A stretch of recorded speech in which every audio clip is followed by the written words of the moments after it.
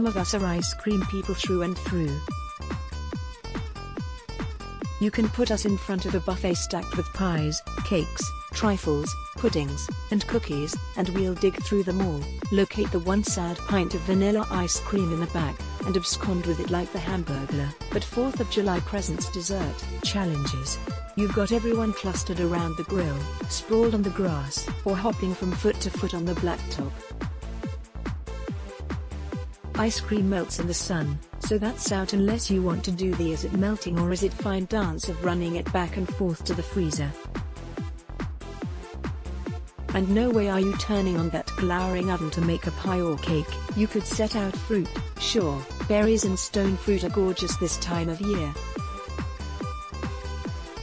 But invariably some small child will poke her nose over the edge of the buffet table and sadly ask, "What's for dessert?" So consider the simplest dessert, make panna cotta. Panna cotta, Italian for cooked cream, is right up there with cannoli as one of Italy's great contributions to America. It is somehow light and decadent at once, silky and creamy. An eggless custard, some consider it a more elegant rendition of pudding. At American restaurants, you'll usually see it molded, then plated in a moat of strawberry sauce or caramel.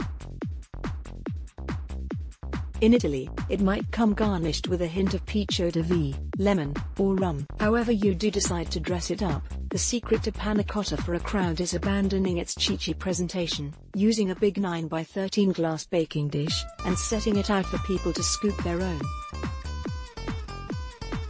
Put out a big bowl of macerated fruits or berries. I like strawberries, but you could use peaches, blueberries, passion fruit, or whatever looks good at the market, and let folks top their servings. The best part? That fruit will take you 10 minutes to set up, so you can do all the work in advance. I guarantee you that after the heavy dogs, burgers, and steaks of the day, people will be grateful for something that goes down light and bright. When you serve the dessert, just make sure it's in a cool spot, perhaps on a cold salt block or set into a serving tray filled with crushed ice, so it doesn't melt super fast. It's no ice cream, but it does lose its jiggly, sultry texture rather quickly.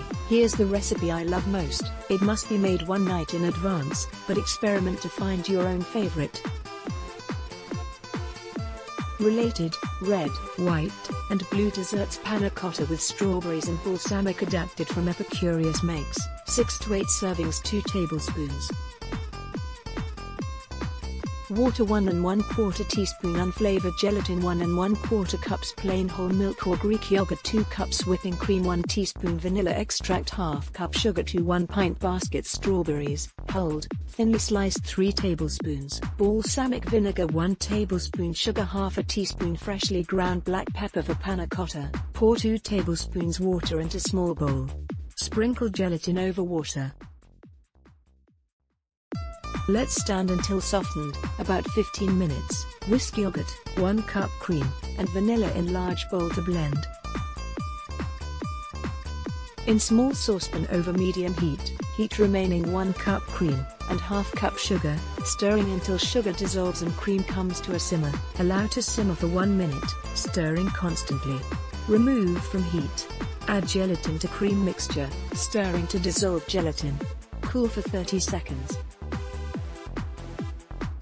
Mix hot cream gelatin mixture into yogurt mixture in bowl.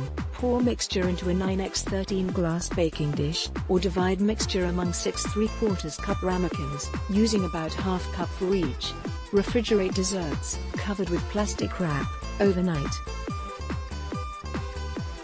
For strawberries, gently toss strawberries, vinegar, sugar and pepper in large bowl. Let stand 30 minutes, stirring occasionally. Set out large baking dish of panna cotta with a serving spoon, or unmold each panna cotta from its ramekin. Run a paring knife around the top inner edge of ramekin, then dip bottom of ramekin in a bowl of boiling water for 10 seconds. Invert ramekin onto serving plate. Holding ramekin tightly to plate, shake firmly to release panna cotta. Spoon strawberries over or alongside panna cotta. Serve. Alex Van Buren, follow her on Instagram and Twitter at Alex Van Buren, is a Brooklyn-based writer, editor and content strategist who has written for The Washington Post, Bon Appetit, Travel Plus Leisure, New York Magazine, Condé Nast Traveler, and Epicurious.